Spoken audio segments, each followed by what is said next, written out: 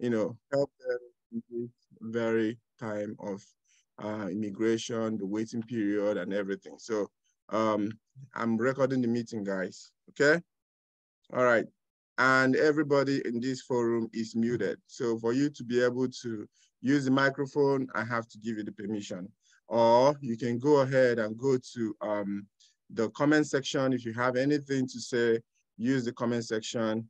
It has always been, we are very good at that. We've grown to understand that when we are in a very public meeting like this, we have to understand that other people are there. So if you want to talk, if you have to use the microphone, make sure that your environment, you don't have so much interference, so much noise and disturbances around you so that we can all hear you and so that the meeting can go on freely, okay?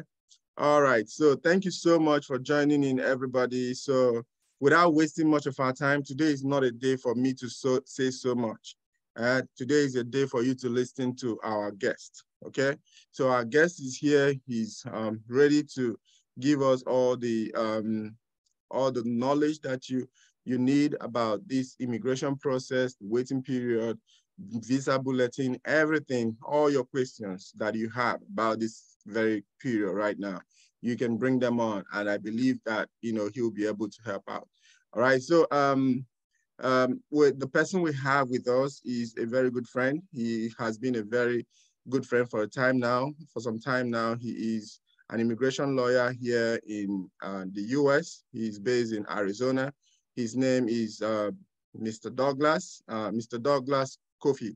Mr. Douglas Kofi is from Ghana. He has been in the US for some time now, and he has been helping a lot of people. When I say a lot, he takes his time. So since I started, partnering with him, he has shown me a great deal of what it takes to mentor somebody. He takes his time to explain things for you people. So when he starts going like layman term and going above and beyond, just know that that's his personality. Okay, so that's how he does. It takes his time to explain things, and I was like, no, I'm going to let him explain this in a very broad way so that everybody can benefit from this wealth of knowledge that he has. All right, so Mr.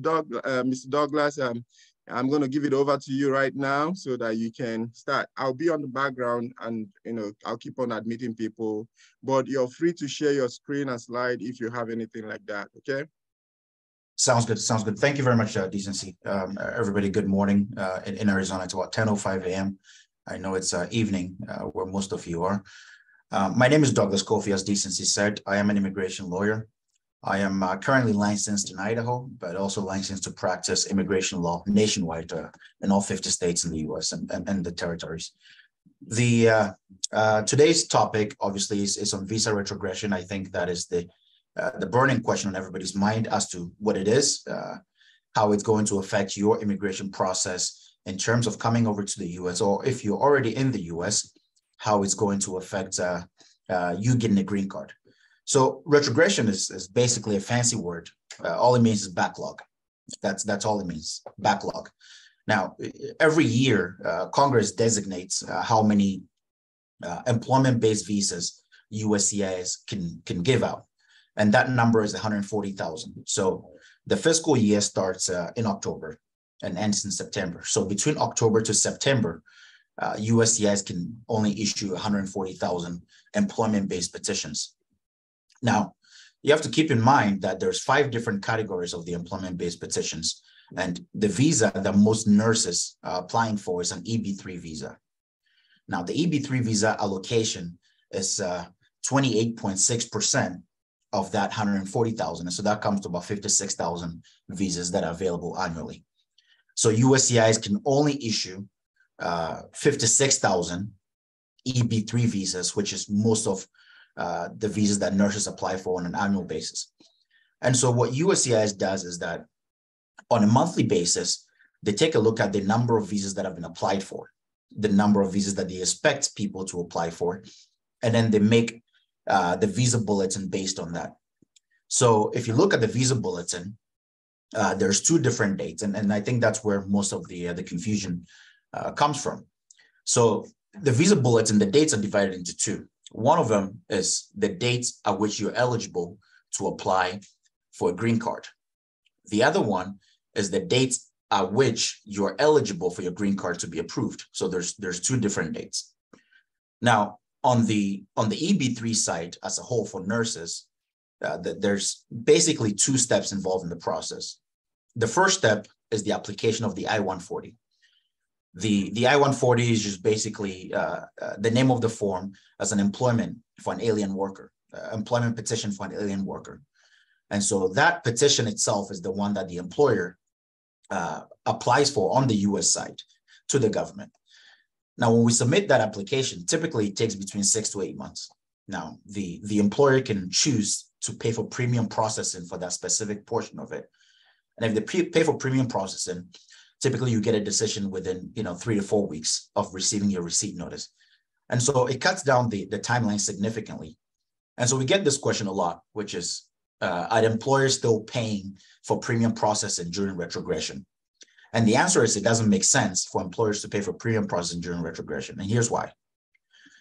With the visas currently being retrogressed, there's right now the visa bulletin shows that the visa is retrogressed for about a year. And so if the employer pays for premium processing, it's $2,500. The employer pays for that. And you get your I-140 approved in 3 to 4 weeks. You still cannot do anything until your priority date becomes current. And so it doesn't give you any benefit for the employer to pay for premium processing at this point. And so that's why a lot of employers are not choosing to pay for premium processing at this point. It doesn't mean that the employer doesn't want you to get here earlier. It just means that there's no real benefit to paying for it, because either way, you'd have to wait until your priority date becomes current for you to be able to apply for a green card. And so if you look at the visa bulletin, the first part is the final action dates, which basically means that is the date, at which USCIS, you'd be eligible to receive an immigration benefit, basically your green card. The second one is the eligibility, or the date at which you can apply, And so if you look at the bottom of the visa bulletin, the second table, the date on there, I think as of now, it's retrogressed to about February, which basically means that if you have a priority date on or earlier that date, then you're eligible to apply for a green card. For people that are outside of the US, it just means that you have a longer waiting period. And so the consequence of it is not really that dire, except that you have to wait a little bit longer. For people that are already in the US on an F1 visa or B1, B2 visa, or any kind of temporary visa, the consequences are a little dire because typically, if you apply for your green card, you're eligible to remain in the US until a decision is made on your application, which basically means that you have a DS status, which means that you cannot accrue unlawful presence. Basically, you cannot overstay your visa. So the moment you submit your application and you get a receipt, you're temporarily allowed to remain in the US until the government makes a decision on your application. Now, with the retrogression, you're not eligible to apply for that green card. And so when the employer applies for your I-140, you don't get that DS status. And so when your B1, B2 expires, you run the risk of remaining in the country unlawfully. And so if you're in the US and you have a B1, B2 visa or an F1 visa or any other visa that is about to expire and an employer has applied for an I-140 for you, my suggestion would be you either find a different visa to adjust to. You can do a change of status from one visa to the other one, or you leave the country. Because if you remain in the country past the expiration of your visa date, you would have accrued unlawful presence if you remain for over 180 days, which is 6 months. 6 months past your expiration period. There's a 6-month grace period before you start accruing unlawful presence. So if you stay beyond 6 months after the expiration of your status, what would happen is that when the employer petitions for you, you will not be eligible to adjust status unless the employer receives a waiver on your behalf. And those waivers are not easy to get, they're difficult to get. And so the smart thing for you to do if you're already in the US on a visa would be to find some other status. I mean, you could apply for an extension of your B1, B2. You can go to school. There's other things that you can do in the meantime, or, find an immigration attorney to talk to make you, not overstay your visa, because you're going to have consequences down the road if you overstay your visa. The other thing is for people who are here on a J1 visa. The J1 visa is an exchange visitors visa. that typically has a 2-year residency requirement. What that means is that if you arrive in the US on a J1 visa, at the conclusion of your program, you're agreeing to go back to your home country for a minimum of 2 years before you can come back to the US for any kind of immigration benefit. Now, there's a waiver for that J1 visa, and there's very, very strict and specific guidelines that you have to follow to get one of those waivers. Now, some of those reasons why you can get a waiver for a J1 visa is if you have an asylum claim, if you have a legitimate fear of returning back to your home country is one of them. The second one is if you get a letter of no objection from the home government saying that they don't object to you returning or you remaining in the US and not returning home. And the third option is if you get, employment with the government agency who can petition for you. I mean, those are some of the ways, not exclusive, but those are some of the ways that you can get those waivers. And as you can imagine, those are very difficult to get. The other visas that nurses are typically eligible for is an H-1B visa. Now, the H-1B is typically reserved for people with advanced degrees. Now, some companies and some staffing agencies and hospitals have been applying for H-1B visas for their nurses. The key criteria for an H-1B visa, no cap. So let me back up. The H-1B visa is typically on a lottery system, which means that there's X amount of visa numbers on an annual basis for an H-1B. And for you to apply for the visa, you have to basically play the lottery. You put in your submission, and if your application gets selected, then you're eligible to apply for the visa. For nurses, there's an arrangement where there's a no cap, which basically means that you can apply for the H-1B without going through the lottery process if you meet certain specific requirements. Now, some of those requirements is that you must have, an advanced degree. Now, we all know that as nurses, you don't need an advanced degree to become a nurse in the US. You can become a nurse in the US with a diploma, an associate's degree, or bachelor's degree. Now, with this specialty occupation in nursing, what you need to do is to have a specialty occupation. And some of those specialty occupations that if you're in anesthesia, if you have a certification for surgical nurse, some sort of advanced degrees, which typically requires a minimum of a bachelor's degree or a master's degree. Now, this retrogression is not, we're hoping it goes away in the fall because that's where the beginning of the fiscal year happens. But there's no guarantee that is going to go away in the fall, because the way the retrogression comes about is an estimation of USCIS's visa numbers. Now, you have to remember that even though we have retrogression, people are still applying for I-140s. We applied, there's people on this call right now who recently had their I-140 filing receipt notices. So we applied for a bunch of I-140s last month.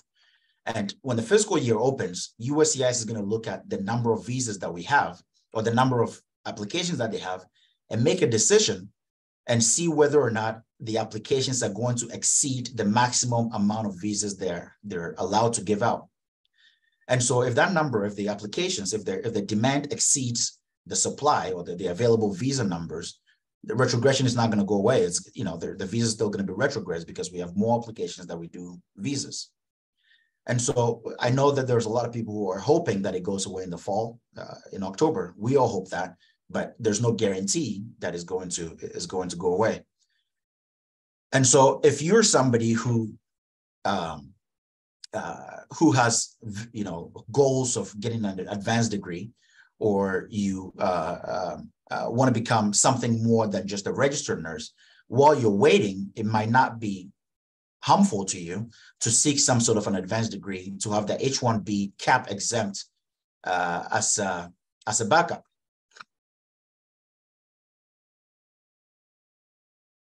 So hold on one second. Decency, I think there's some people saying they can't hear what I'm saying. I don't know if there's can you hear me? Okay. Yeah, let's do a mic check for everyone. I forgot to do that. All right, so if you're in this forum and you can't hear, just go to the comment section and let us know. Before you do that, make sure that your volume is turned up all the way. If you're using a phone, try to turn up your volume of your phone so you can hear. And if you can actually hear, just let us know so we know where the problem is coming from, okay? All right, and we have I forgot, we have reached the max of this meeting, like 100 participants for now. So if your friends are out there waiting, I'll add them when someone gets dropped or something like that. I'll add them in. All right, so from the comment section, it looks like this might be an individual problem. So advice, if you're not hearing us very well, please kindly look at your device. You can try logging out and logging in again. Look at your device, see if the volume is turned up all the way, and then we can go from there. All right.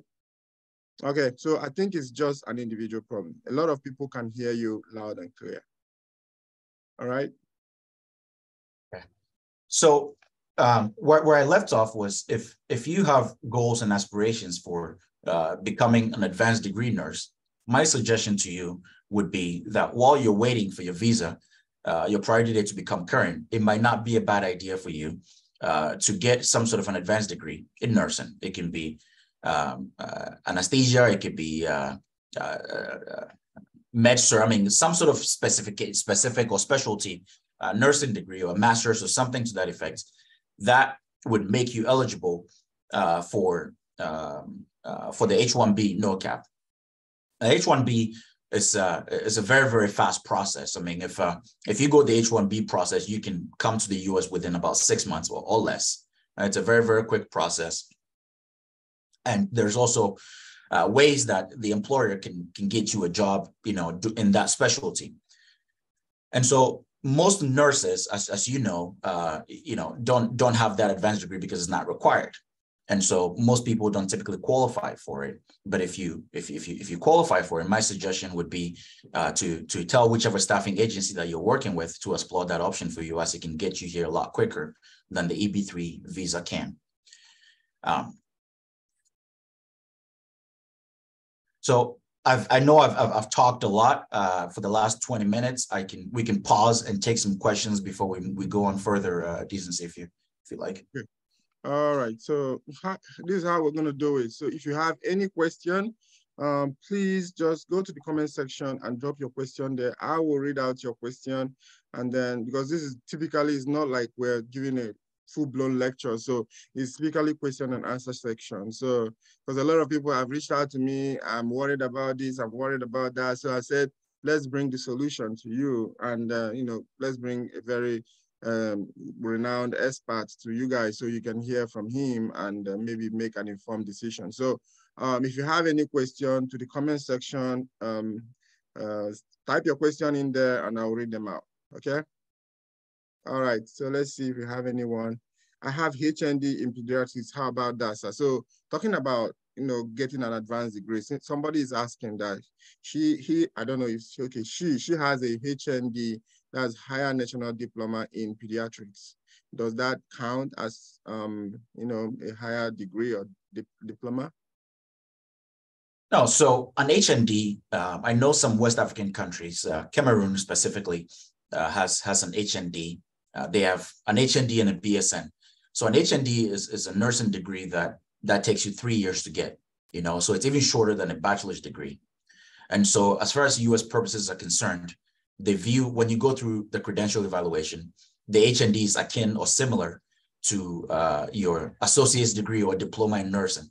And so it's even less, it's lesser than a bachelor's degree. And so certainly it's not eligible. You have to have a bachelor's degree or higher to be eligible for the H-1B. All right.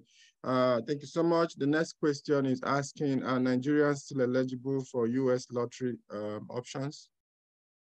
I think that person is asking about the DV, the diversity. Yeah. Right, right. Which is, a different issue. We can discuss at a later time, but it's outside of the realm of what we're talking about. And if that person wants to get a hold of me later, we can have that discussion. Right. So if you ever want to reach the Mr. Douglas, maybe to discuss your options, please do let me know. You can find me in all platforms of DNA. Just let me know and I'll find a way to arrange an appointment. He's a very, very busy person, so we can arrange an appointment for you to speak with him. All right. And Another person is asking, I have a bachelor's degree in nursing and post-basic perioperative nursing diploma. Would that count? So, what we are saying, well, let me just put this question in another way. Let me rephrase it. So if a particular person is the higher degree holder or a degree holder, can the person currently during this retrogression gain from the HB1 visa options? Yeah. I mean, the retrogression doesn't really affect. I mean, it's sort of a way around the visa. Now the retrogression it's only affecting the green card application process. So as I mentioned, there's two ways or two. There's two steps involved in the process. The first step is the I-140, and then the EB3 or the green card application process, consular process, and down the road. For the H-1B, what it does is that it allows you to come to the U.S. earlier to start working. So, a good example of the people who typically use the H-1Bs are all these tech people from India. You see a lot of the tech people in IT. They don't have green cards, but they're allowed into the U.S. to work, and they have an H-1B visa, and they're working while they're waiting for their priority date to become current so they can apply for their green card. And so that's the benefit of the H-1B, is that it allows you into the U.S. earlier than an EB3 would. You're basically coming to begin working while your priority date becomes current. So is this something that you are able to do? Like to file for people through the route of H-1B visas? Well, I mean, our office obviously does H-1B visas. The difficult part about the H-1B visa is that you have to have a specialty occupation. Right. So the job offer that you're going to receive cannot, the standard offer you receive in your contract as nurses, just as a registered nurse, there's no specialty. Right. Mm-hmm. For an H-1B visa with no cap, you have to have a specialty offer. So your job offer has to say that you're a nurse practitioner or you're a nurse surgical. Yeah, it has to be specific. Specialty. Okay. It has to be a specific specialty. Mm-hmm. And a lot of the staffing agencies just have regular nursing positions. And so you have to find a hospital, an employer with a specialty need who can extend you that offer. And then the hospital, would employ their lawyer, or they would employ us to be able to file that petition on your behalf. All right. Come on. Blessing is asking, please, my friend is already in the US with a B1, B2 visa and has gotten I-140 approved. Her visa is expiring soon. Can she continue staying in the US until retrogression is over, or what can she do?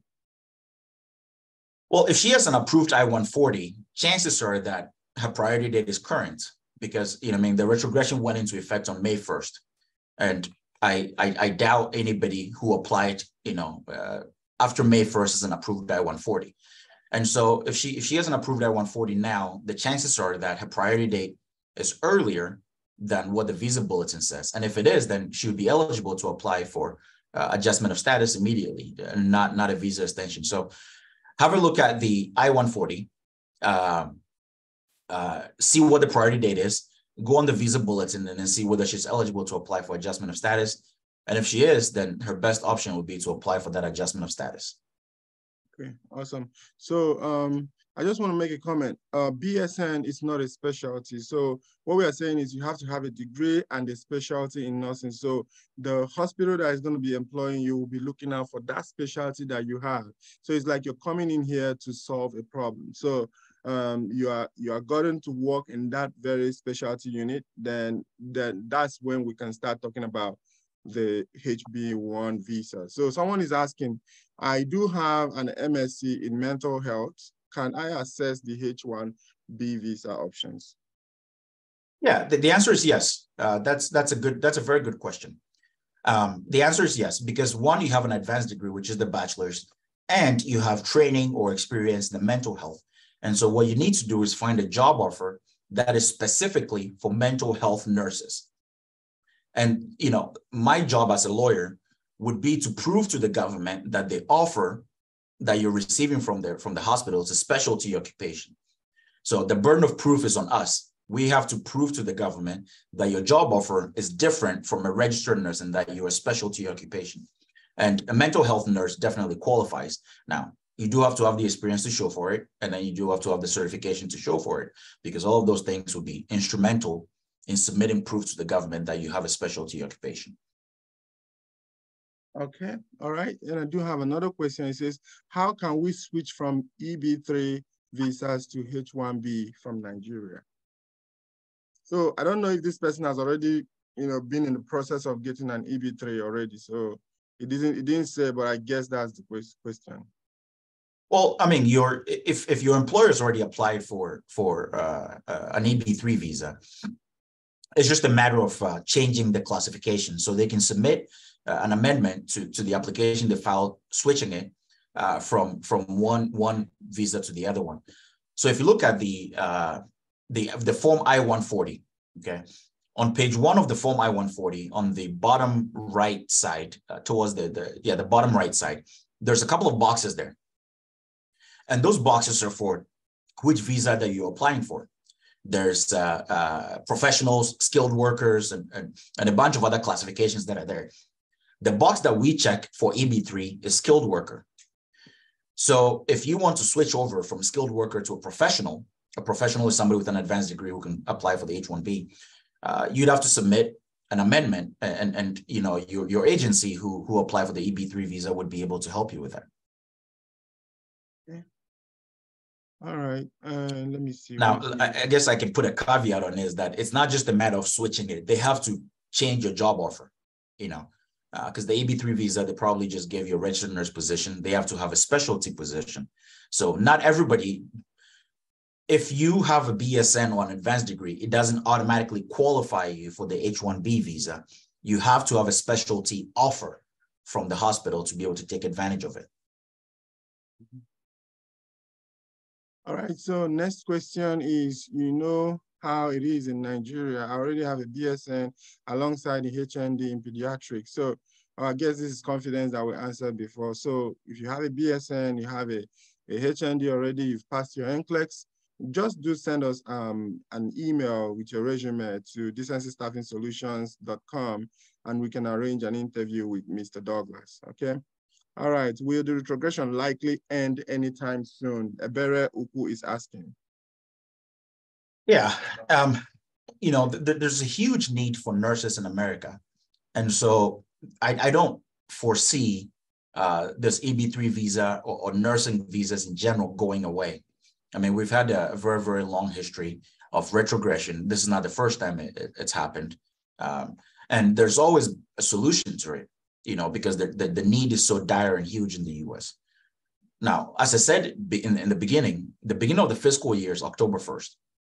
So, from October 1st, there's going to be 140,000 new visas available, of which 28.6% would be allocated to EB3 visas. Now, you have to remember the 140,000 is not the only visa that becomes available. All of the visas from the previous year in the family-based petition that has not been used, they now are added to the employment-based visa to increase the 140,000 number. So, for example, this fiscal year 2022, we had about 197,000 visas available. So that's about 56 to 57,000 visas that were captured from unused family-based petitions that were added to the employment-based ones. So there's a good chance that in the fiscal year 2023, which begins on October 1st, 2022, we're going to have, perhaps the same number, which is 50 to 56,000 visas added to the 140,000, which would increase the number of employment-based visas available. So the hope is that at the beginning of the fiscal year, we don't have too much demand for the EB3 visas more than the available visas. And if that happens, retrogression will go away. Now, when retrogression goes away, the visa bulletin says current, right? And when the visa bulletin says current, a lot of people are going to apply, and that's when premium processing would come into effect. Everybody's going to be applying and paying for premium processing because they want to get ahead and they want to get it done earlier. And so there's a good chance that it will be short-lived. I mean, the demand for EB3 visa and the nurses are exponential. You know, they're higher than in previous years, and that number, USCIS expects that number to keep increasing. And so, to answer your question, I guess I don't really know for sure whether retrogression is going to go away in October. Nobody knows for sure. We're hoping it does, because that's when the new visas come out in October. And if it does, you know, then people would be able to apply for it. But if it doesn't, then we're still in the same limbo that we're in. All right, Mr. Douglas, there's some questions I'm thinking some of us might, you know, have it in our mind, but I just want to ask. The 143,000 visas that are available, is this for the primary applicant? Is it counted as one visa? Or if someone has a family of about 10 people, one person is the primary applicant, is this counted as 10 visas? No, I mean, it's on the principal applicants. Okay. And so that counting is on the principal applicants and not necessarily the derivatives. All right, so that means at least, you know, let's look at it as 140-something thousand families will be, you know, having that option of using the EB3 visas in the next fiscal year. Right? Yeah, I mean, like I said in the beginning, the 140,000, all of them don't go to EB3. There's 5 different categories. Right, I got you. And even with the 5 different categories, there's different country-specific conditions. So there's India, there's China, there's the rest of the world, right? Yes. So that 56% is even divided even smaller in allocation to specific countries. Right. Okay. I hope we are learning something, guys. I hope you guys are understanding the immigration, you know, the words. He's trying to be as use the late term as possible, you know, try to get that very answer to you, you know, your question. So just, you know, if you haven't asked your question, if you have any question, just put your question on the comment section. We'll get to it, okay? All right, so next question is from Uchenna. He's saying, please, when already there is a job offer, how long does EB3 take? Well, like I said, the first step in an EB3 visa is the I-140 petition, which takes on average 6 to 8 months to get approved. And then once your I-140 gets approved, you will get a notification from the National Visa Center that is inviting you to apply for the DS process. Now, the DS process, you know, it's a consular processing. You go online, you complete your DS form, you do your medicals, you attend the interview. And then if you're successful in the interview, you would get the visa to travel to the US on an EB3 visa to begin working in the US. For people from West Africa, the problem is compounded because in addition to the visa retrogression, it's extremely difficult to get an interview date because it's my understanding that people are buying these visa dates and selling them and all kinds of other things that are going on there. And so it's difficult to estimate a time for people in Ghana, Nigeria, and I think Ghana and Nigeria specifically, where that problem is very dire, for you to get a date to go to the embassy. You know, the dates are in way in the future, and even if you can get them, you know. And so to answer your question, under normal circumstances, you can look at 1.5 to 2 years. With retrogression, it's difficult to tell because it's all dependent on whether or not, you know, the retrogression goes away and we come back to where EB3 visa is current.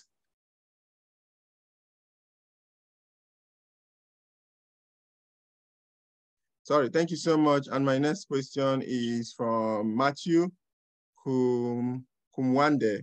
He said, is retrogression happening for the first time? If not, how long did it take to be rescinded the last time, I guess? No, it's not happening for the first time. I mean, you know, there was a time where we used to do a 212 visa where the nurses weren't given green cards. They were just allowed to come to the US and work. And then when their contract ended, they had to go back to their own country, you know. And then in the early 2000s, we also had retrogression. Typically, I would say it's taking, you know, I mean, sometimes it goes back to a month. Sometimes it takes a year. I mean, it's difficult to tell how long it's going to take because it's based on the number of visas that they get. And it's not even real numbers. This is just a USCIS estimation.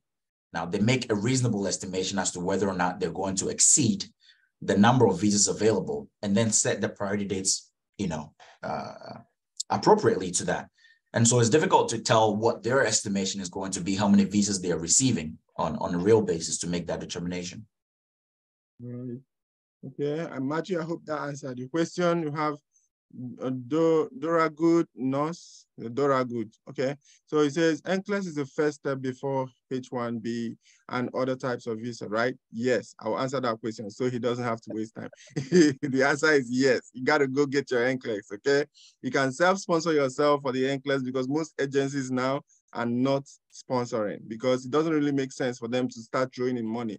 But for you as an individual, it makes sense for you to get your NCLEX. That way, you are a step ahead of others that when the agency decide, oh, now the visa is current, the visa bulletin is current, we have to start going in to get people, they have to start preparing them for NCLEX and waiting for their CES report and all those bottlenecks in NCLEX. But by then, you must have gotten your NCLEX and be like, I need my NCLEX bonus. You just get your bonus, all the expenses and you made for the NCLEX, you just get it from the agency and then you be the first in line at that point. So yes, the answer to your question is yes, it is the first step. All right. So another question is, can you throw more light on priority dates? Yeah, I will leave that to Mr. Douglas.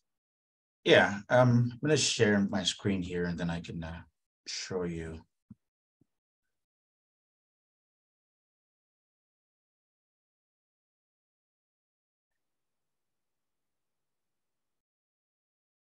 Okay, so this is the July visa bulletin. You scroll down to, and you can get this visa bulletin by just going on Google and then Google visa bulletin. And then it should be the first thing that pops up should be the date, the month, and then click on the most recent month and you should be able to get this. So this is the employment-based categories. There's two different tables. There's the A and there's the B. Now, the B is the dates for filing for employment-based visa applications. This date is your eligibility to file, okay? So if you have an I-140 with a priority date earlier than May 1st, 2023, you're eligible to apply for either an adjustment of status or to apply for a DES form to go to the embassy. This date just means you can apply, you're eligible to apply, okay? Now, when you scroll up here, the final action date is your eligibility to receive a green card or to receive a decision on your consular processing. And it's February 2022. So this date just basically means that this is the earliest. If you have a priority date earlier than this, you'd be eligible to receive a decision on your adjustment of status or on your consular processing. So those are the two separate dates. And then these visa bulletin comes out on a monthly basis. And so it changes from month to month. Now, if you look at these other categories that have the C is what we want. The C means that there's no waiting period. It's the visa in that category is current, right? And EB3 used to be current, but now it's not. And so we want these to change to become C's. That's when you know that the visa, the visas are current and that you can apply and you're eligible to receive a determination on your application. Awesome. Thank you so much for that insight. Okay, so next question is from Ijoma Rachel. He's asking, from what you have said about filing for I-140, it is also best for your employer to hold on or file for regular while waiting for the outcome of the retrogression. So he's asking, can employers, use instead of going for premium processing, go the route of regular processing just because it doesn't really make sense to do premium at this point? Yeah, I mean, your employers are going to tell you that. Your employers are going to tell you that they're not paying for premium processing because it doesn't do you any good. It doesn't benefit you. It doesn't benefit them. USCIS just makes more money. $2,500 is a lot of money for them, and these employers are sponsoring thousands of people. So you can imagine the number of money that they're spending on premium processing. Now, whether or not it makes sense to apply now or wait, until retrogression goes away, I would say it makes sense to apply now for your I-140 because you get a priority date, which means that you're in line, right? You want to be in line. Even if the line is long, you still want to get in line. Now, if you want to wait until retrogression goes away, you're just delaying your time in the line, in the queue. You want to get in line as soon as possible. And so my suggestion would be, if you're eligible, you've passed the NCLEX, you have a job offer, and all of that, my suggestion to you would be to apply for the I-140 as soon as possible so you can get a priority date, because that is your spot in line. Awesome. Thank you so much. Get in the line. I can't stress that enough for you guys. Get in the line. Whatever you are doing, listen, it works, is the game of numbers, and it works like everybody has to be attended to according to how they come. We call it in nursing first in, first out. So if you're first to get in the line, you're going to be the first to get out of the line. So please, please, please make sure you take something away from this meeting today. Get in the line. The next question is, can an ICU nurse apply for H-1B visa? It's not just being an ICU nurse. He said it over and over. I don't want him to go over these questions. Like, if you know your question has been asked, it's okay if you can ask me for the recording. I can give it to you. You can, listen to it after this meeting, but we can keep on asking the same question. ICU nurse is a specialty. If you have done your intensive care nursing before getting into that, that's a specialty, but you also need a degree for you to qualify for these H-1B visas. Okay, can an F2 who has passed NCLEX be eligible for H-1B visa? Yeah, if the F2 student has an advanced degree in a specialty occupation, yes, they're eligible to apply. They apply for it. And like I said from the beginning, if you're on an F1 visa or a derivative, which is an F2, and your visa is about to expire, you need to find a way to remain in this country. Now, for F1 students, if you have you did nursing and you're on F1, you apply for OPT. OPT would give you work authorization and give you the option of remaining in the US and also working. So you're gathering experience while you're working, and you apply for your I-140, and then you're in line waiting for your priority date to become current. But there's a couple of things that you can do to keep your status active. If you're an F1 student, you don't qualify for OPT, or you can't find a job to sponsor you for OPT, we have a lot of agencies that would sponsor you for OPT, and I don't think finding a job is a problem really for OPT. Now you have to figure out what visa to get to make you eligible to stay. You can go back to school for an advanced nursing degree. I mean, there's a few things that you can do, but you have to make sure that you don't fall out of status. I mean, that's the key point here, is that you have to make sure you stay eligible for an employer to sponsor you. You have to remain in status, you have to be legal, and make sure that your visa doesn't expire. All right, thank you so much. And if you are that person that you're asking this question for, I would just encourage you to send an email to decencystaffing@gmail.com, and then we would find you an appointment, have you talk with Mr. Douglas one-on-one, explore your options, and we can possibly start this process for you. We can start the H-1B visa options for you in this, after the interview or after the appointment with Mr. Douglas.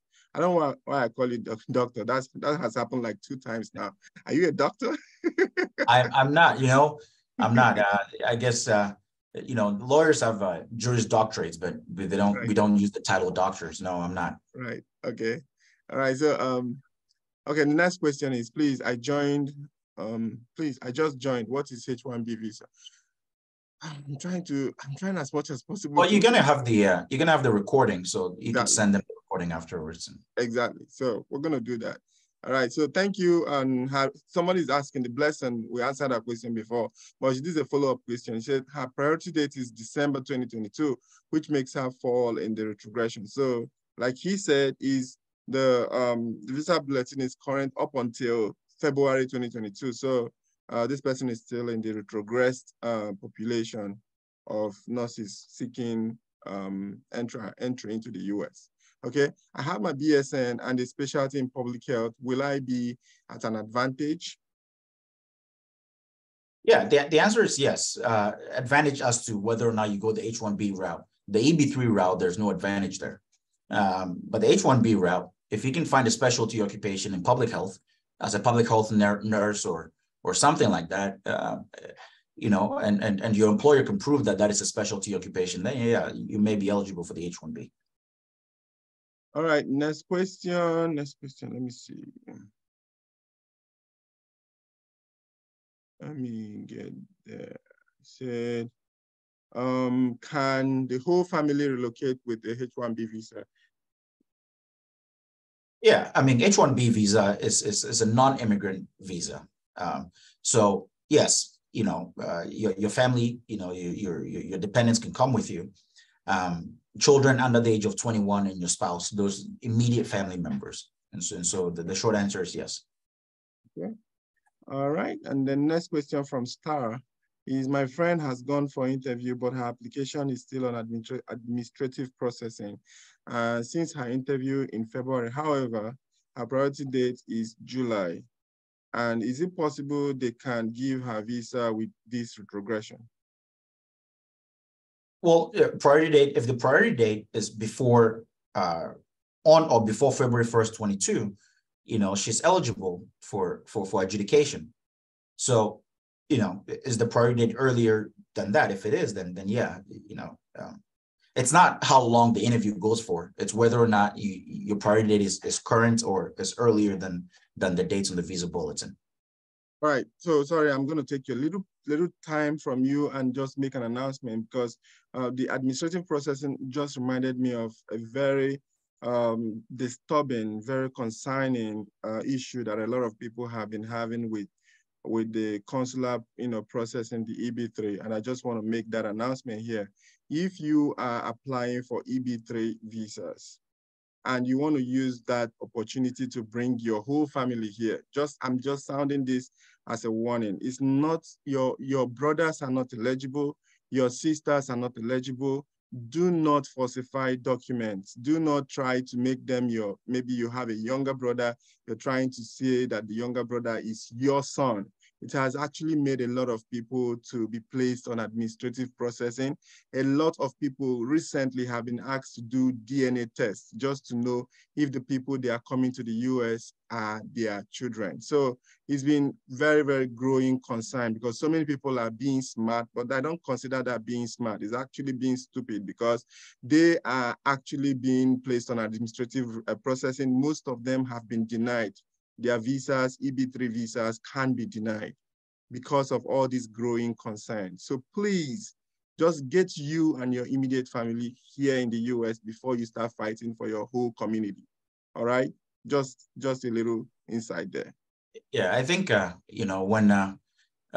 you get in a plane, they tell you, in the case of emergency, you put on your own oxygen mask first before you help the other person, right? Exactly.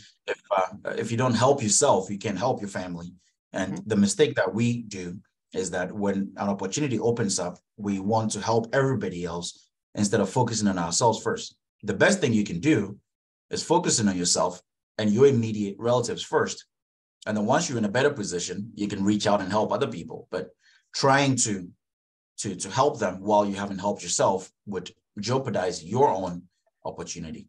And so it doesn't make sense for you to go through those routes. Okay. I see a question. Someone said, I was denied immigrant visa in June 2023. No reason was explained to me. I had all the required documents.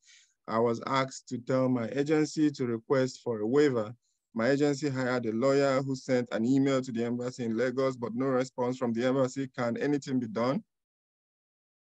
Yeah, I mean, we get these questions all the time. If they ask you to apply for a waiver, that's a reason, right? When you said no reason was given to you, when they ask you to apply for a waiver, it means that they found some sort of inadmissibility. I mean, the biggest thing for these immigrant visas, when you go to the embassy, is that they're looking to see whether you're admissible. I mean, that the law requires them to. And if somebody's asking you to apply for a visa, they're apply for a waiver, what they're in essence saying is that you're inadmissible and that you have to apply for the waiver of that inadmissibility. So the question is, what waiver are they asking you to apply for?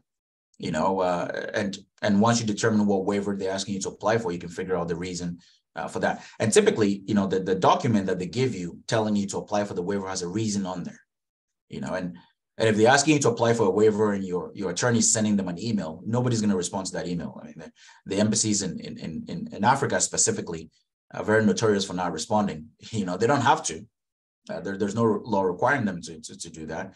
And so your agency or their attorney would have to apply for whatever waiver they're asking you to apply for. All right. So can you throw more light on what could make an individual not to be admissible in that category?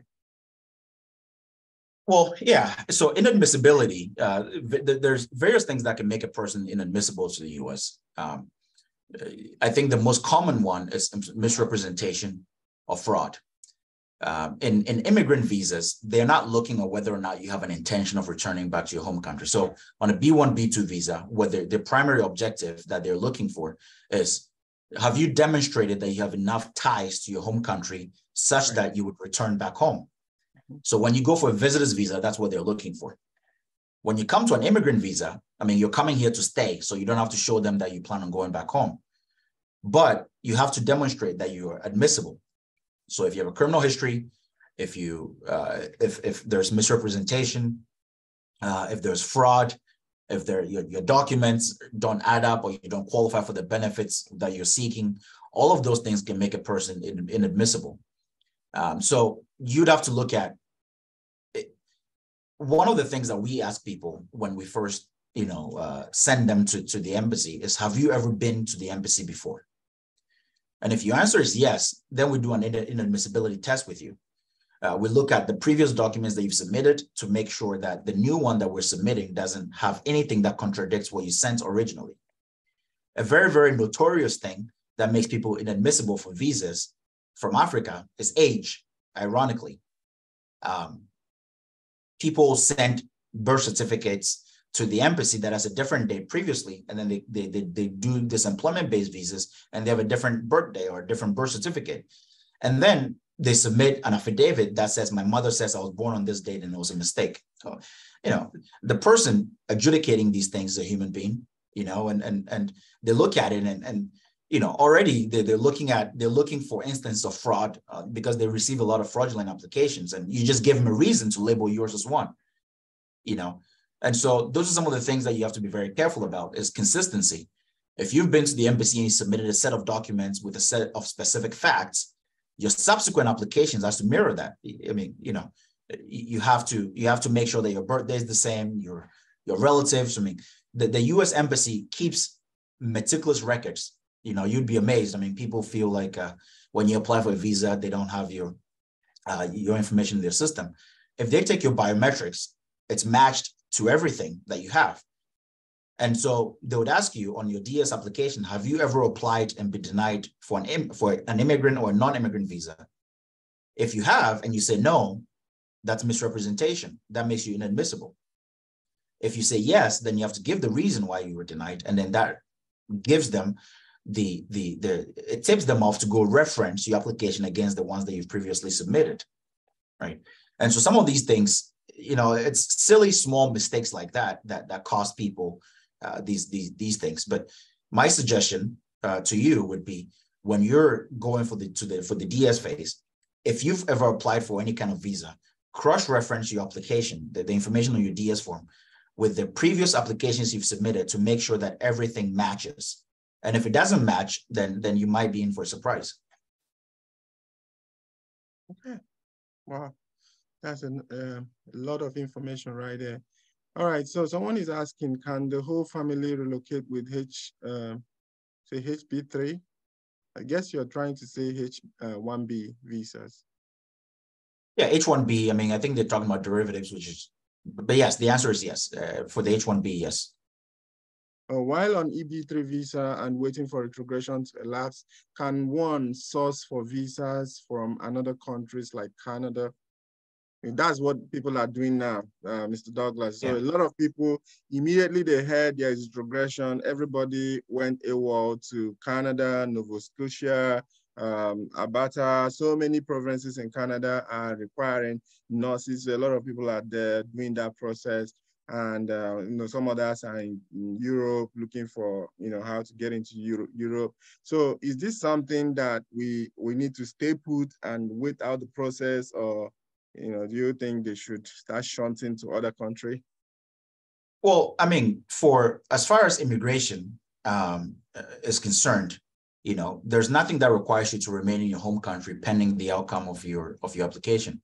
I mean, life must go on. You must live your life, and you must have a backup plan.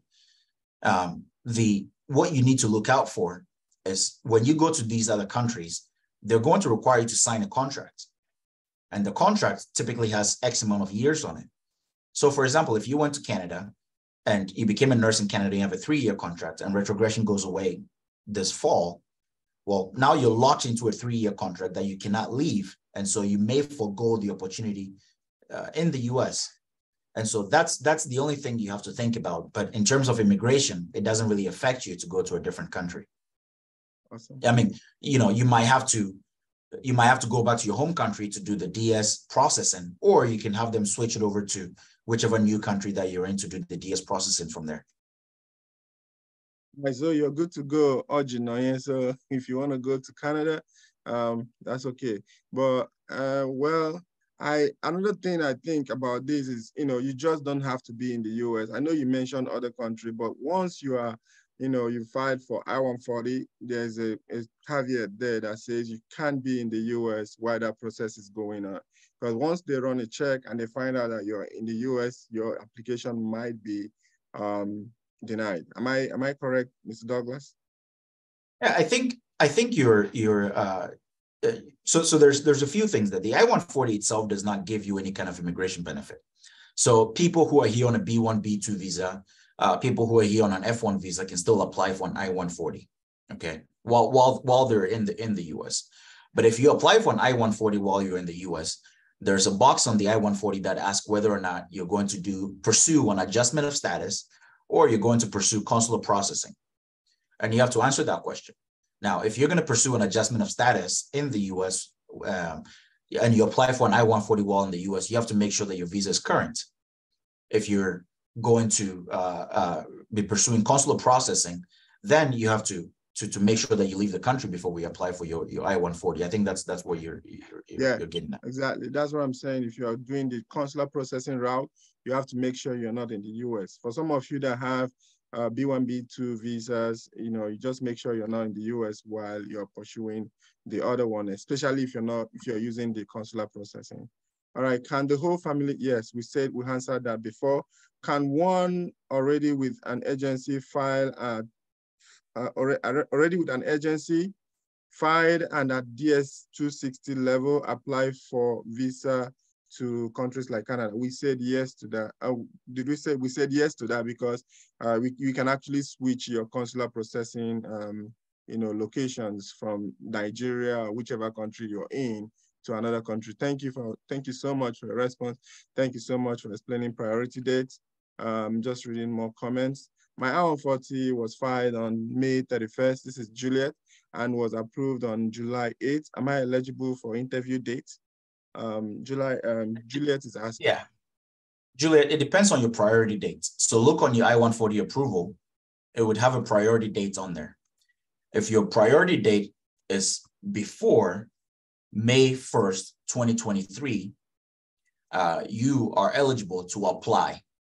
Now, if you filed on May 31st, as you said, then there's a good chance that your priority date would be, sometime in June. And so then you would not be eligible to apply yet.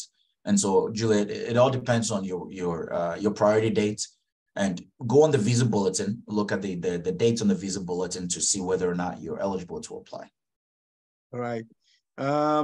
We're gonna, at some point we might stop taking questions just so we stay in touch. Like, I don't know. I know he's very busy today and we are just like 1 hour plus in our meeting. So, but we'll keep on taking questions. You let me know when questions are becoming too much, okay? I think we have about 30 more minutes and then we have to call it good, maybe. All right, thank you. On a different day, yeah. Thank you so much. Yeah. Thank you so much for saying that. I was about to ask you if you can come on another day and just throw more light on, what we think, these agencies, hospitals are looking for when they interview our nurses, because a lot of nurses come to me and say that, they were interviewed and they didn't meet up with the requirement of the hospital. So can we, we are going to plan another time to just look at that, because I know you're very good at that and you've been in that for a very long time. Yeah, I mean, the weird thing is, one of the biggest. So when an agency is interviewing you, they're looking for three basic things. The first one is your social cues. The second one is professionalism, and the third one, which most people feel like the agency should be looking for, is your ability to work as a nurse. Now, if you pass the NCLEX, they assume that you're qualified to be a nurse, because there's a lot of processes to go through to be able to pass the NCLEX. So everybody who passes the NCLEX is on the surface eligible to be a nurse. Now they're looking at social cues. Now I myself have done a few interviews where people will get on these Zoom calls and they're in their pajamas, or sometimes people get on the Zoom calls and they're in the market, or it's very noisy in the background. The connection is not clear. I mean, all kinds of things that you wouldn't do if you're going for a job interview. I mean, even though this is over Zoom, it's still a job interview, and you have to be professional. And a lot of people get turned down because of the lack of professionalism. I mean, people do these Zoom calls like they're doing a FaceTime call, with their friends, and that's not the case. This is a job interview with a potential employer, and you have to be professional when you show up, and you have to show decorum, and show them that you're going to be a good employee to bring value to their company. You have to understand, these agencies, they receive hundreds of applications, and so and their reputation is on the line when they put you in the hospital, right? And so they're only picking people that they know are going to be good nurses. It's not the fact that you've passed the NCLEX doesn't guarantee that you're going to become a nurse. You still have to go through the process, be a good employee, do well in the interview, and all of those things before they can hire you as a nurse. And sometimes I feel like the professionalism is lacking, and that's the primary reason why. Specifically, I turned down a lot of people as a professionalism. All right. Thank you so much for throwing more light to that question. Is it possible for another pathway to be made separately for nurses alone, since US is in high demand for nurses to prevent? I don't think Mr. Douglas is a congressman yet, so I don't think he can make that move. But yeah. If you can... So there's an association of staffing agencies, American Association of Foreign Nursing Recruiters, I think is what it's called. And they have a bill that they're lobbying for. And the purpose of that bill is to allow nurses to come to the US and wait for their visas to be approved, which would benefit, the US, that people would come here and start working while they're waiting. Now, that bill hasn't been passed yet. It hasn't even been introduced in Congress yet. And so, yes, it's in the work. People above my pay grade are working on it. And hopefully it passes. And when it does, it would be a good thing for all of us. Okay. Someone is asking, what is premium processing? Joy is asking. Premium processing is just basically a method by which USCIS frontlines your application. So you pay them $2,500, or the agency pays them $2,500, and they give you a decision within 3 weeks of them receiving your application. Now, it doesn't mean they're going to approve it. It means they give you a decision, whether it's a request for evidence, whether it's a denial and approval. They would give you a decision within 3 weeks of receiving your application. That's what premium processing is. All right, so one more question from Cherry. Cherry is asking, so in that case, one with specialized master's degree needs to reapply as an APRN before benefiting from the H-1B visa, because at the moment we have job offers as RN. Secondly, is it possible to register as an APRN from outside the United States? And then, in order to apply for H-1B visas, does one need to get another job offer as an advanced practice nurse? The answer to all three questions is yes. So the first one is that yes, you need a new job offer. The job offer has to say, you're a specialty nurse, not just a registered nurse. The second answer, whether or not you can register from outside the U.S., yes, just like the NCLEX.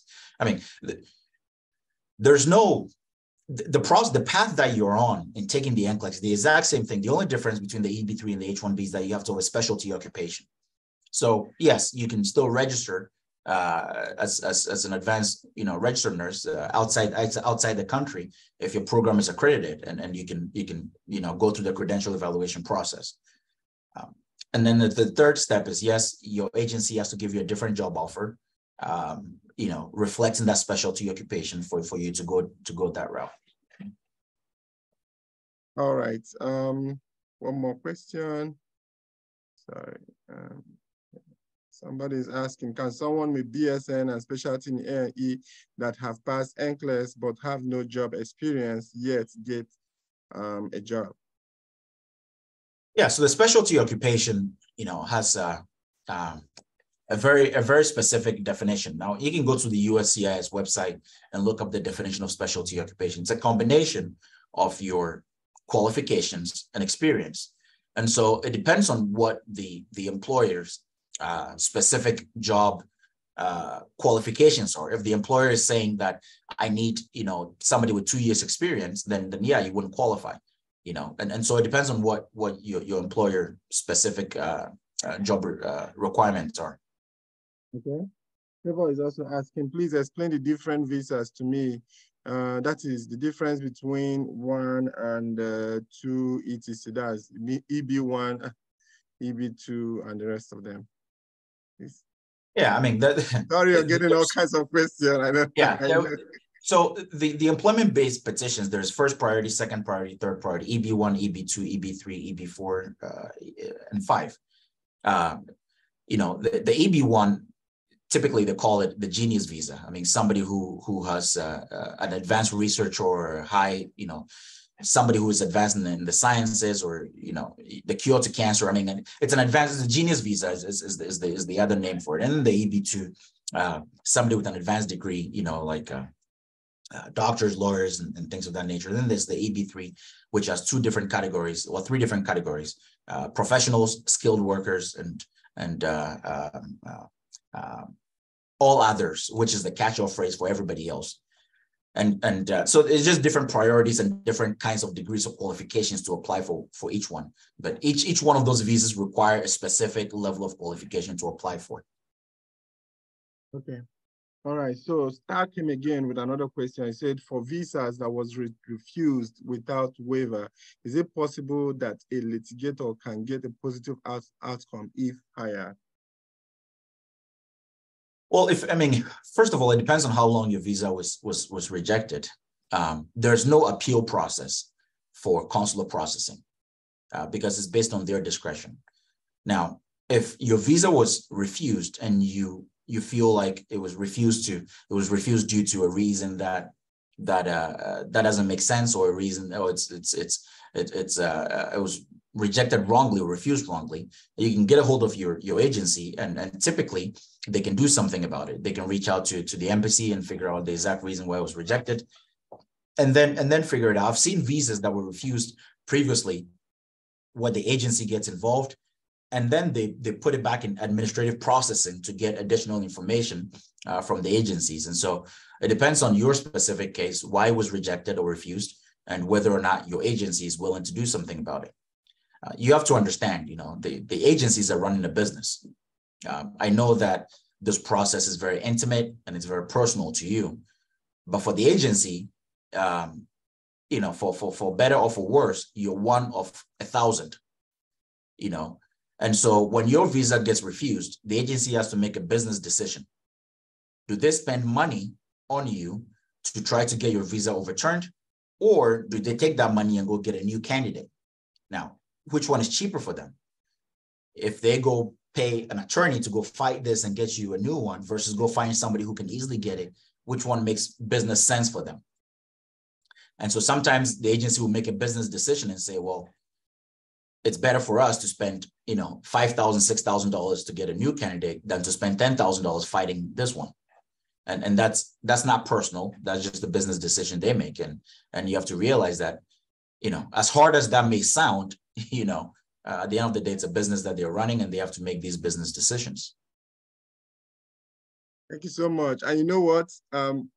Assuming that agency spends that $10,000 fighting the case and doing all that, fancy stuff, and then the candidate comes in here, knowing what the agency went through, sees another job that is better paying, and then goes AWOL, breach the contract. Right. So you see, and that has been, in fact, I'm going to come on the Zoom again, and so we can talk about breach of contract, all implications.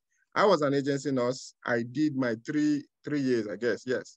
Even though it wasn't up to 3 years because my agency did with ours. But I did mine, I stayed put. Integrity, that's all that matters. You don't have to, because people are doing it, you have to break your lease, break your contract, breach of, all those things has consequences, okay? So we're gonna come and, try to educate people on kind of decisions they make when they get in here, what the consequences might be. We're gonna be here, or that's gonna be another topic. But another question we have here is, if I got you right, you said that the regular processing takes about 8 months. If the employer applies for I-140 and retrogression ends before I-140 is approved, can your employer reapply for priority date? You can't reapply for priority date. Priority date is actually the date that you file for your I-140. The first day that you file for your I-140 is the day that is considered your priority date. I don't know if you have something else to add. Mr. Oh, I think you answered that. Your priority date is based on the day that USCIS receives your application, on the day you filed it. So if you filed it and they receive it and they put that priority date on your receipt, that's your priority date. You cannot change the priority dates. Okay, so thank you so much. Somebody else is asking, does relocating to Canada or UK while waiting for visa guarantee your speedy consideration when the retrogression saga is over? Like, I know sometimes you send people to Jordan, they do a program, and then there, because the wait time there is kind of, I think that's where this question is going to. Yeah, so I have a couple of clients that are staffing agencies, and one of them is Westways Staffing Services. Now, Westways has devised a program where when they apply for your I-140, while you're waiting for your I-140 to be approved, they send you over to Jordan, the country, for you to do skills lab or training on nursing in America. And the reason they chose Jordan or the Middle East is because a lot of the hospitals in the Middle East were actually created by American doctors and American medical system. And so the charts and all of those things are very, very similar to the American medical system, the charting and the processes and all of that. And so they send you over to Jordan, you do your training for about 6 months in Jordan, and then you apply for your visa from Jordan. The benefit of applying for your visa from Jordan has nothing to do with retrogression. It has to do with the issue of people not getting dates in Nigeria or Ghana. And in Jordan, you get, if you were to apply, if your priority date was current and you're doing a consular processing, you can get a date next week in Jordan. I mean, not a lot of people are applying for visas from there. And so you get an earlier date. And typically, it also shows the consular officer that this is a legitimate thing. I mean, you've been in the country training for 6 months to come do the work that you're originally going to do in the US. And so you have a higher chance of approval, not a guaranteed chance of approval, but typically a higher chance of approval than you would be if you were applying for from your home country in Nigeria or Ghana. And so the only benefit of going to Jordan is that you get a better date, an earlier date if your priority date is current, but it doesn't solve the issue of the retrogression. Yeah. All right, then next time I say hello, Mr. Okay, I'm not going to read that. Sorry.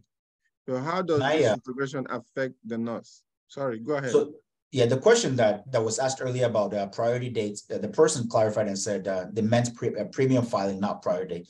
So yes, you can request premium filing at a later date. So if I filed as a standard application, there's an option for me to then, as a follow-up, request for that application to be processed via premium processing. So yes, that's an option. Your employer can change your filing after they filed it from a regular filing to a premium processing. All right. Okay, thank you so much. Someone is asking, how does retrogression affect nurses?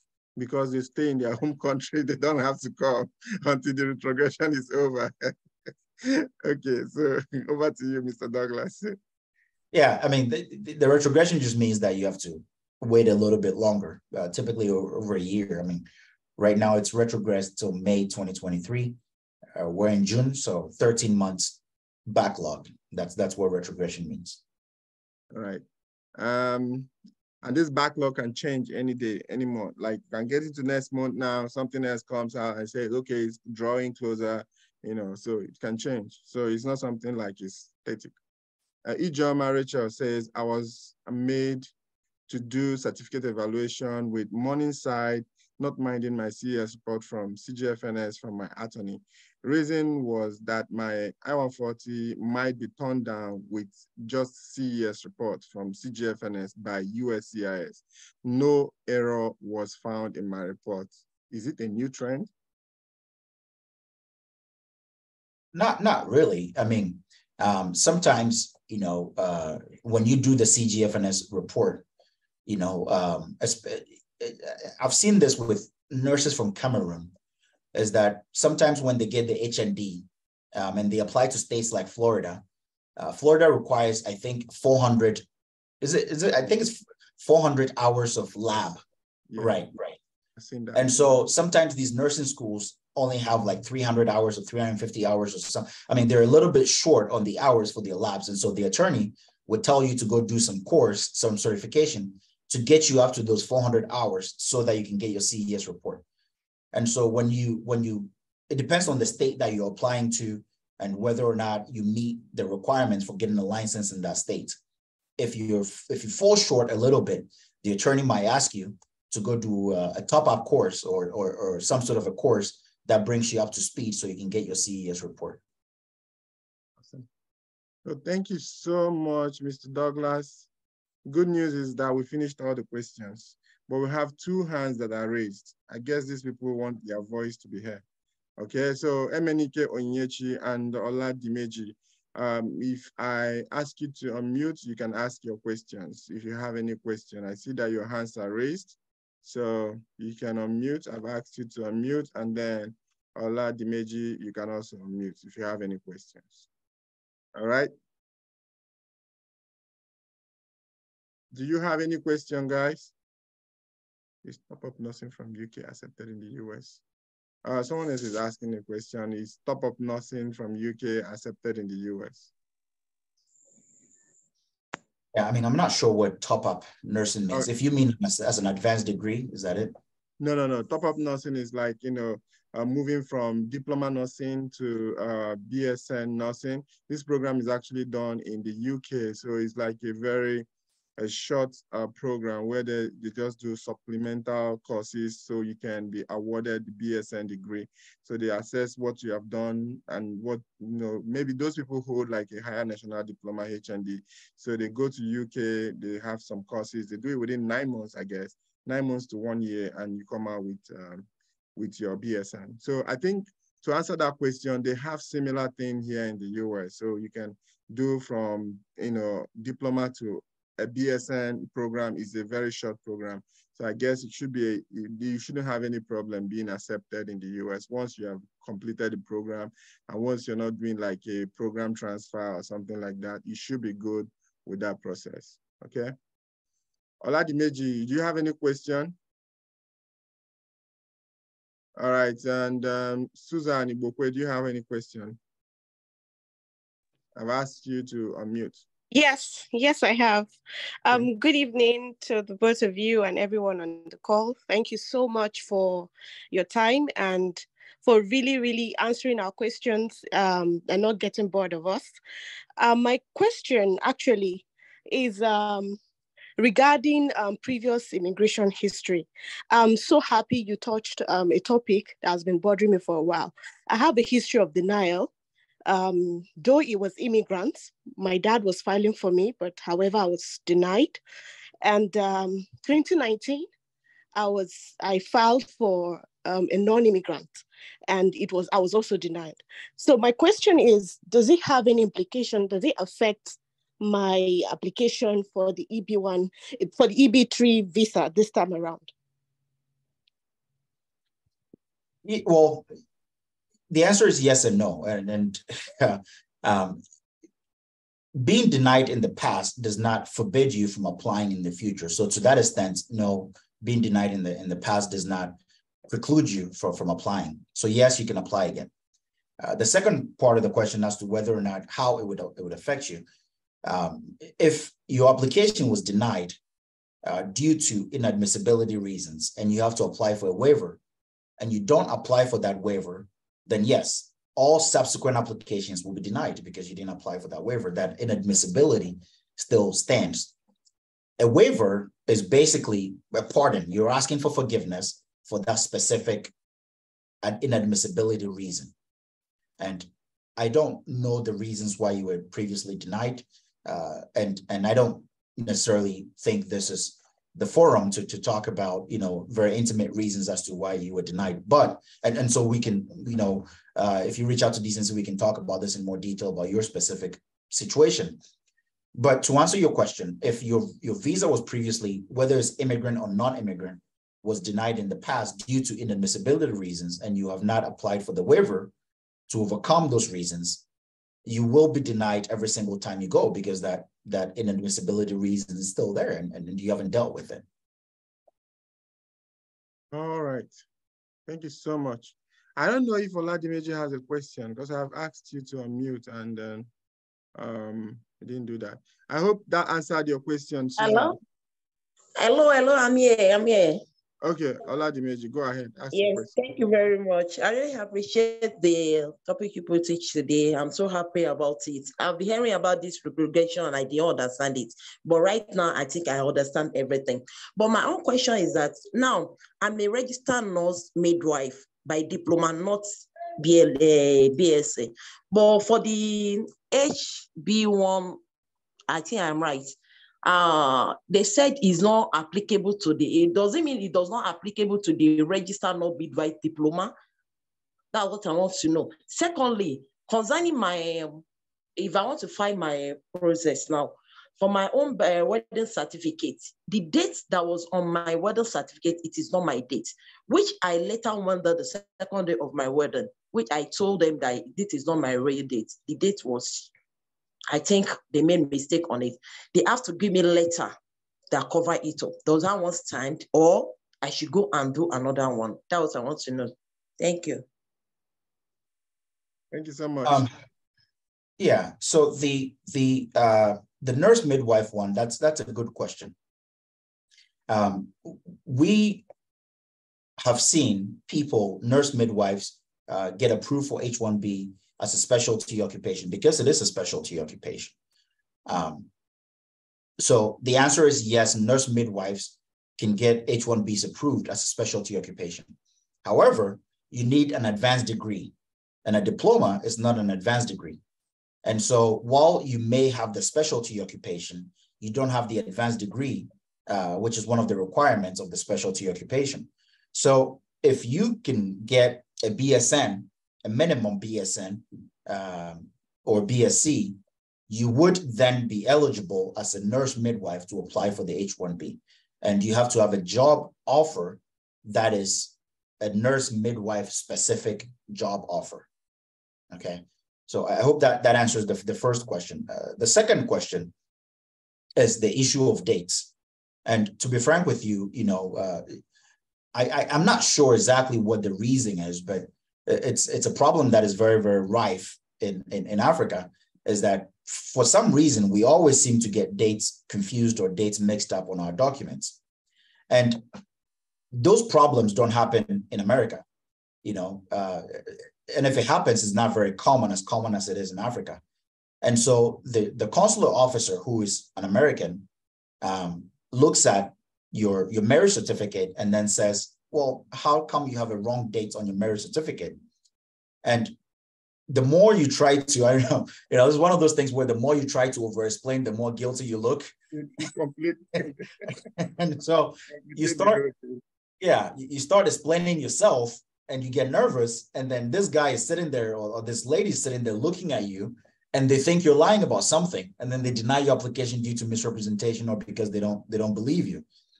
And so if you have, you know, discrepancies in your dates on your visa applications, my suggestion would be to make sure that you have the most correct, most up-to-date version, and it's consistent with the previous one.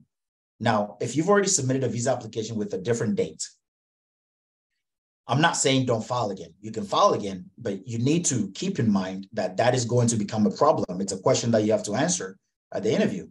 And there's a good chance, there's a 50-50 chance that your application will be denied because of it.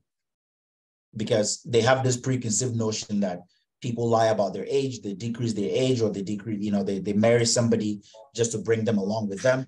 That there's all these preconceived notions already before you get there, and you don't want to give them any reason to apply any of those preconceived notions to you. All right, thank you so much, Mr. Douglas. And this is going to be our last question. Star, you're going to ask your question, and we'll take that as our last question. And then I'll ask Mr. Douglas to give us one or two few words before he leaves us, and we'll make a pact with him today that he's going to come back and dissect another topic for us. Okay? All right, so Star, ask your question. I've asked you to unmute. Hello, can you hear me? Yes, go ahead. Okay, I wanted to ask about this inadmissibility without a waiver. Is it possible that one can still apply again? And what is the chances of the application? Yeah, so if they're asking you to, if they deny your application and they didn't ask you to file a waiver, they didn't tell you a reason. I mean, typically they tell you a reason for the denial of your application. You're entitled to a reason for the denial of the application, and typically they would give you a one-page paper that has some reason on there. If the reason for denial doesn't require a waiver, then you don't need a waiver, you can reapply. But my question then to you would be, if you're reapplying and you don't know the reason why you were denied previously, how then do you make sure that the new application doesn't have the same problem, right? So for you to reapply, it would be smart of you to figure out why you were denied in the first place, and then make sure that you resolve or fix that issue when you apply again. Otherwise, you're just, you know, you're just wasting your time and money, right? That's true. All right, the answer to your question, Chama Ede, is yes, you can. You can, you know, because there are some things that the Chama is asking, can I be fired with one state license and deploy or work in another state when I arrive? Some of these things changes. You know, your hospital can say, you know what, you're no longer, when you have gotten your visa already, you know, it doesn't, once you're fired, any other thing that happens can be regular life events that, you know, can change. You know, the consular office also understand that some things can change, but there are some things that are not expected to change, like your date of birth. Your date of birth is not supposed to change. So that's what we're saying today. So those are the, you know, things that are not, you know, regular dynamic life events, but those ones that are dynamic, like work, location, where you live, all those kind of things, they can change. Your address can change. Okay, so it's not tied to, your visa is not tied to, you know, you must be in this address until you're given the visa, or, you know, just like what the question you asked. And thank God, can someone without NCLEX, but in the process with BSN and registered nurse midwife with 10 years experience apply for it? When you're in the process, you're not yet there yet. So you have to wait out the process, be in the in whatever school you are, finish the program, you know, get some little experience and do your NCLEX, and then you can now start talking about which visa option you can benefit from. All right. Someone is saying, thank you very much, Mr. Douglas. I really appreciate your time with us. I'm elated to hear all these, and it's an amazing session with you today. Thank you so much. So while you're saying thank you on the comment section, keep your ears open, because Mr. Douglas is repositioning himself. I know he wants to get up. So he's going to give us a little, like, you know, final words, you know, just like closing remarks. And then just keep on saying thank you. He's going to read all that. I guess he's reading it when he's coming. So tell us how much you like this program, and we can bring him back again on the program. All right. So guys, I mean, I think that the long and short of it, what we've covered today, we've covered what retrogression is, what it means for you as a nurse, what it means for you in terms of arriving in the U.S. We've also talked about some of the common reasons why people get denied for their immigrant visas. We talked about some other things that you can do in the meantime while you're waiting for your visa prior date to become current, to make yourself more marketable and also to make yourself eligible for a different visa category. In short, retrogression just means backlog. And right now we're backlogged severely. But that doesn't mean that you shouldn't apply for your I-140. If you've passed the NCLEX, my suggestion still would be to find an employer who would petition you for the I-140 so that you can get in line. Getting in line is the most important thing. And then once you get in line, at some point, it's going to get to your turn, and then you can apply for your consular processing to be able to come to the U.S. If you're already in the U.S. on a B1, B2, F1 visa, or any kind of other visa, please find a way to stay current. Do not overstay your visa because that would affect your employment-based petition down the road. The third thing we talked about is your documentation with the U.S. Embassy. Triple check all of your information to make sure that everything that you're submitting is in fact correct and up to date. Don't try to outsmart the system. It's going to come back and bite you later down the road, and it's going to create more problems for you and potentially prevent you from ever immigrating to the U.S. In the future. And so those things we've talked about. The retrogression, we're hoping it goes away in the fall. I don't know for sure. Nobody really knows for sure. But all of us are looking at the visa bulletin on a monthly basis to see where it goes and whether or not it moves forward and becomes current. And once it becomes current, you want to place yourself in a position now before it becomes current so that when it becomes current, you can apply for your immigration benefits immediately. And so that's why it's important to get in line with the I-140 filing right now. So that's what we talked about. I enjoy these conversations because it for me at least, it makes my job easier down the road, so that all I see there are some people in their on this call that I have personally filed their immigration petitions for. It's nice to see all of you guys here, and I know you've been sending me a bunch of WhatsApp messages that I haven't had a chance to answer, and so I'm hoping that this forum answers some of those questions and it offers the opportunity to prevent other questions down the road. And so I'm happy to organize one of these things later down the road when we get a good number of people who can attend, so we can answer some of these questions at once. But all in all, we're on the right path. Everybody on the Zoom call either has dreams of coming to the U.S. to work as a nurse, or is already in the process of working to become a nurse. The process is still very much alive. Retrogression is not. It doesn't preclude you, or it doesn't cut off your ability to immigrate to the United States. All of this is a speed bump. It's a delay.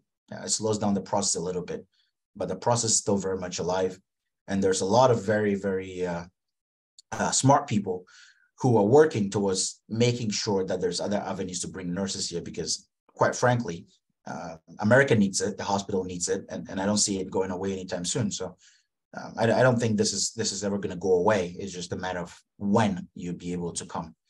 So if you have any other questions, you can reach out to Decency, and then we can see about arranging another meeting. But it was very nice talking to you, and I appreciate the opportunity to be able to answer some of your questions. Right. Thank you so much, Mr. Douglas. You've done a great job today. Just as usual, explaining things in the best way and format that every layman can understand. So thank you for doing justice to all the questions that we asked you today.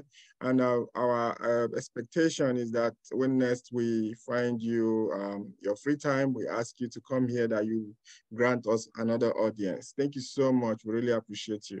And for everybody that has been on this meeting today, I just want to say a big thank you to you all. You all are awesome. I know you have lots of things you're doing, but you just